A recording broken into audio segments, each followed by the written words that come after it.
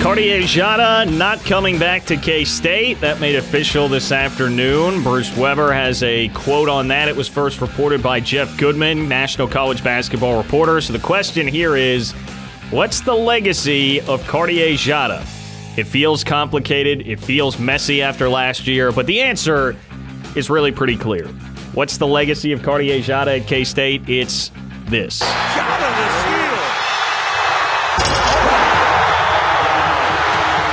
Exclamation point right there for Cartier Diarra. The windmill steal.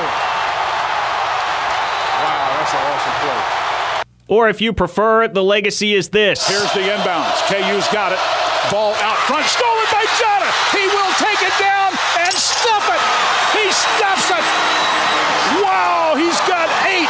Kansas State leads 69-61.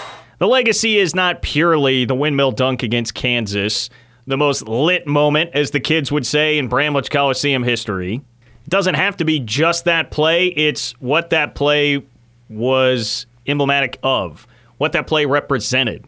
What that play represented is what Cartier Diarra was throughout that 2-year run, which is the best that we've seen in consecutive seasons from K-State basketball in my lifetime. An Elite Eight and a Big 12 championship. And Cartier Diarra was the fun, unbelievably fun role player off the bench on those teams. Cardi was the guy that saved the ball inbounds at Baylor, threw it 3/4 of the way down the court to a streaking Barry Brown for a dunk in a huge road win over Baylor that helped set up a Big 12 championship. Cardi, yes, had the windmill dunk against Kansas. Cardi shot over 40% from 3 his first couple of years at K-State. Knockdown shooter, hit some huge shots. Cardi was very fun. I've used this analogy before, but the way you should remember Cardi is your fun uncle. The fun uncle, for the first couple of years, his career at K-State, he would come over on the weekend, he'd take you bowling, you guys would go to the movies, you'd do all the cool, fun things with him, and that's how you remember him. His last year got the shot at being the parent, where it was more his show, he and Xavier Sneed. Those memories are not going to be what we remember. It wasn't good. K-State wins just 4 Big 12 games. The season was a dud. There's no doubt about that. But that's not what you'll remember 10 years from now about Cartier Diarra. What you will remember is all of the times you guys went to the movies, a.k.a. all of the times that he dunked on Kansas, dunked on your arch rival, and helped K-State to the highest of highs that this program has had since I've been alive. Yeah, I said it, a couple of months ago, whenever it was that we were having the initial stages of this conversation, and I don't see any way, 10 years, 20 years from now, people remember Cartier Diarra and say, man, that 2020 season, do you know how bad things were? It was this, it was that. No, what you're going to say about Cartier Diarra 20 years from now is 2019 K-State won the Big 12, and the thing that spurred that on and kind of made you feel like it was possible was Cartier Diarra's windmill dunk against KU. And I think that that's really the only memory that I'll have about Cartier Diarra in his time, because he was a role player. Well, it's pretty simple. We remember the great teams. You remember the great teams, and you remember the moments that they created. What have we been spending some of the show today talking about? The 10-year anniversary of K-State's win over Xavier in the NCAA tournament. Like, that's how you remember Jacob Pullen. You remember that season, that team. You don't remember when they started 2-5 his senior year in Big 12 play. Obviously, I know Cartier Diarra is not in Jacob Pullen's category, and he's not in Darren Sproles' category either, but how often do you think about Darren Sproles' senior year at K-State?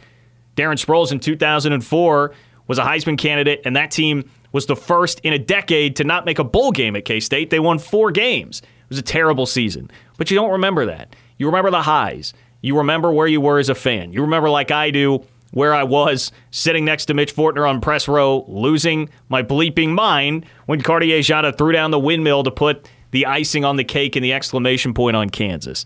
That's how Cardi should be remembered. You are being prisoner of the moment right now if you're saying, I'm just going to remember the guy that yelled at Bruce Weber on the sideline, which there was somebody in my Twitter mentions that said that. Most of you have not been that guy, but you are absolutely, like the Levitard show has that, he's that guy. You are that guy if that's how you're saying you're going to remember Cardi. I don't want to be the negative jabroni in this conversation. I'm going to disagree with you guys just slightly because I think he's going to be remembered for both the positives and the negatives. He had phenomenal highlights in his sophomore season. But this last season, He was a part of the team that had the most losses in school history. He missed a windmill dunk wide open against Texas Tech, and then the Red Raiders just went down the floor and hit a three, which we all said after the show is that not the season in a nutshell? He was kind of one of the faces of this past season. So he's been a part of the highs, and he's been a part of the lows. So he's going to be remembered for both. Yes, but how often do you remember the bad teams? We don't sit around and talk about the 14-15 Marcus Foster team that much anymore. And that was only 5 years ago. We don't talk about the teams that are terrible. We talk about the teams that were great. And that's what Carty was when those teams were great. We're not going to talk about this past year 10 years from now. I certainly don't think so, but we will talk about the Elite Eight team and the Big 12 championship team, and that's how Carty will be frozen in time and therefore remembered. The other thing, Mitch, too, is that Carty has that highlight, man. I mean, I think it's the best moment in Bramlage history. And that highlight is going to be playing still 10 years from now on every intro video. You come into Bramlage Coliseum to watch a game, it's going to be that Last of the Mohicans music, and it's going to be Carty throwing down a windmill dunk. So that's how even people now, like kids that'll be in school 10 years from now that they didn't watch K-State basketball the past few years, they're going to know who Cartier Diarra is because he's going to be up on that big jumbotron in the middle of everything. The part that I'll give credence to here, Mitch, is that the point you make is what Carty is missing out on, right? So what Carty is missing out on is not being remembered as one of the all-time greats. And that's not the point that I'm trying to make. Barry Brown is remembered as one of the all-time greats because when it became his team and his opportunity to be the guy, he was the guy and won a Big 12 championship and also went to the Elite Eight. Carty did not step into that kind of a role. He did not step into that sort of a player. And to your point, this year was so bad, that's what he's missing out on. But that's still not going to be the lasting takeaway. The takeaway won't be, well, Cartier Diarra, man, what a guy that missed an opportunity. No, the takeaway later on when we're talking legacy, which is why I go to 10 years, because we're talking about way down the road. What do people remember when you're long gone from this place? That's not going to be the conversation. There will be more players that have come and gone since then and a lot more mundane storylines that we'll gloss over. That's not what's going to stick out. You will remember the dunk. You will remember the highlights. You will remember the fun that we had with Carty.